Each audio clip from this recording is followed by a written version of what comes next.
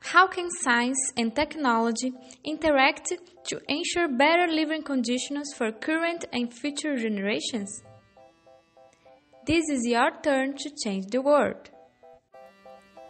I'm Débora Prudente, biologist, PhD student of plant physiology in Brazil, and the Horticultural Science changed my world.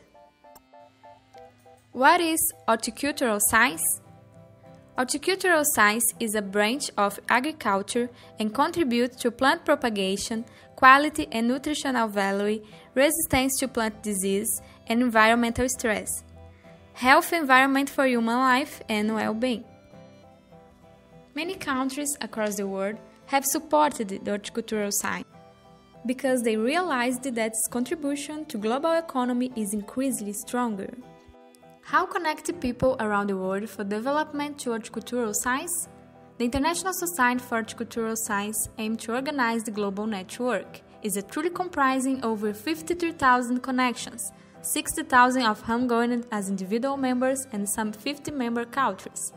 Has allowed in an efficient manner the transference of knowledge on a global scale. I'm pretty optimistic about the horticultural science in South America, and cooperation information exchange with the scientific community must come up. Brazil has natural resources, biodiversity, and increasing number of young researchers. These factors put Brazil as an important member of the group to contribute as socially and economically for horticulture worldwide. In April 2017, the 7th International Symposium on Production and Establishment of Micropropagated Plants, promoted by ISHS, was held for the first time in South America. The event took place at Federal University of Lavras, Brazil, and was attended by researchers and students from 25 countries.